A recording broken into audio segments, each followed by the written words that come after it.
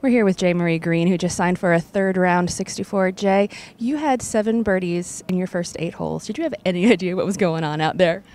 I kind of felt like I blacked out a little. I honestly was just really in the zone. It's one of those things where when you're in it, it's kind of hard to describe, but nothing outside bothers you. And I'm like, you know what? You're in the zone. Try and stay there as long as possible because sometimes it doesn't last the whole round. And I think I did a pretty good job of bringing myself back to that. You mentioned it doesn't always last the whole round. You made the turn in 28, had a couple bogeys there on the back 9, but you had an amazing putt on 16 to save it, to turn it back around, came in strong. Tell us about that putt on 16 and what were your thoughts as you were standing over it? Honestly, the first putt, I go, God, I'm not really sure what's like. I'm kind of nervous. I'm really tired. It's hot out. I go, I know this is going to be fast, but it's in your hands because I don't know what I'm doing right now. And then I put it off the green. I'm like, all right, thanks.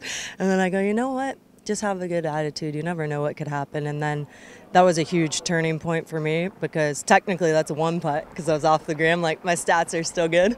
And then to then birdie the next hole really was a big change for my soul, to be 8 under and then maybe go back to 5. I didn't want to have that happen. I didn't want to be one of those people that like gagged coming in. I know I'm stronger than that. You did come in strong, put yourself back into the final group for tomorrow. What's the mentality as you go back out here? It's going to be another scorcher, playing in the last group with potentially a title on the line. I think that honestly the experience at the U.S. Open was the biggest thing for me.